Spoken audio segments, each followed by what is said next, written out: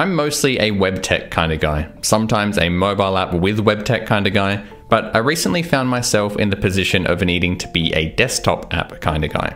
Naturally, Electron is immediately what I reached for. If you're not already aware, Electron basically allows you to build an app using whatever web tech you want, and then Electron will package it into a native desktop app which basically just runs a Chromium browser to render your application. It also makes it possible for your web-based application to interact with native APIs. If you're familiar with Ionic and Capacitor for mobile apps, it's essentially the same idea. The good news is this lets you build the application once and have it run across multiple platforms. The bad news is that people on the internet might tell you off for not building a real app. There are certainly trade-offs to consider, but I figure if Electron is good enough for VS Code and Discord, then it's probably good enough for what I need it to do. And it's actually surprisingly easy to get Electron up and running. Literally within minutes, you can have your very own desktop app running on your computer. So let's walk through doing that step by step. We are going to be using Angular for our renderer, which is the app responsible for displaying the UI, but you can follow a similar process using whatever you like. We are also going to be using an NX monorepo. We are going to have one application as our UI renderer and another application for the actual Electron application. So a monorepo is nice and allows us to easily share code between these separate applications and handle the build and deploy processes. Okay, so let's get things set up. First, we'll create a new NX workspace with the following configurations. This will create a workspace with a single Angular application already created for us, which will become our UI renderer application. Now from within that workspace, we are going to install the NX Electron plugin as a development dependency, along with Electron Builder, which we will also need to build and package the application. Now we can use that NX Electron plugin to generate the Electron application for us and set us up with some nice defaults. Technically, you don't need this plugin, you could wire this all together yourself, but it certainly makes it a lot easier. And notice that we point it to the Angular application that we are using as our UI renderer. The basic idea is that our Electron application will load up a browser window that points to our renderer application running either on localhost during development or directly to the built application files in production. Most of the work in setting this up is done now, but there are a couple of configuration changes we need to make. First, in the package.json file for the workspace, we need to add this build section that includes an ID for the application and a name. We will need to change the base href in the index.html file for our renderer application. And we will also need to open up the project.json file for our renderer application and change from the default builder to browser ES-build.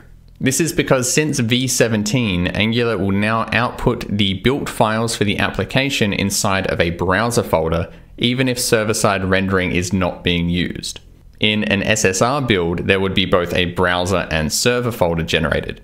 But for consistency's sake, the same structure is kept now even for applications not using SSR. Having the built application inside of a browser subfolder, or any subfolder for that matter, causes problems with the build process we are using. By using browser ES-build, which uses the same output behavior as before v17, we can replicate the old behavior when no browser subfolder is created.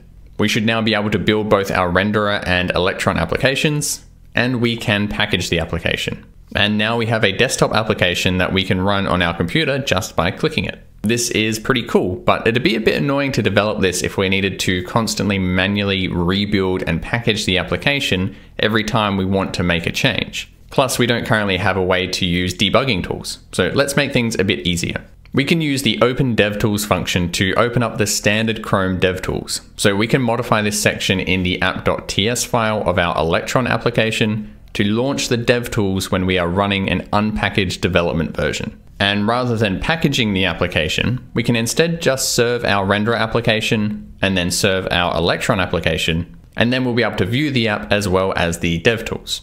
This gives us a reasonably nice development workflow, but it's still a bit annoying to have to run two separate commands each time. And when we want to package our application, we also need to remember to make sure we run the build commands for both the renderer and Electron apps first. So let's deal with making packaging a bit easier first. We will need to find the package target in the project.json file for the Electron application. We want to make this package target depend on the build target. This means that every time we call the package target, it is going to execute the build target first. But we don't just want to build the Electron application, we also want to build the renderer application. To handle this, we can also modify the build target of the Electron app to depend on the build target from the renderer project. Now we can just call NX package Electron and everything will be handled automatically. It will build both of the applications first and then package it. Now we just need to deal with making serving during development easier. To do that, we will modify the serve target of our Electron application to reflect the following. We can't just use depends on here because a serve is a long running task that doesn't actually complete. So what I did was rename the existing serve target to serve Electron. And then I replaced the previous serve target with an executor that will just run the serve commands of both the renderer application and the Electron application. There might be a better way to do this, but this works well enough. The only downside is that if the Electron app is served before the renderer application has finished serving, you'll just see a blank screen. But this can be fixed by calling location.reload to refresh the app. Now we have the basic setup for our desktop application. Of course, there is much more to cover about how Electron works, and there are many security considerations to be aware of. So let me know if you'd like to see me continue this series and dive into some of the more interesting aspects of building applications with Electron. And please feel free to leave a like or subscribe if you like the video, and I hope you have a great day.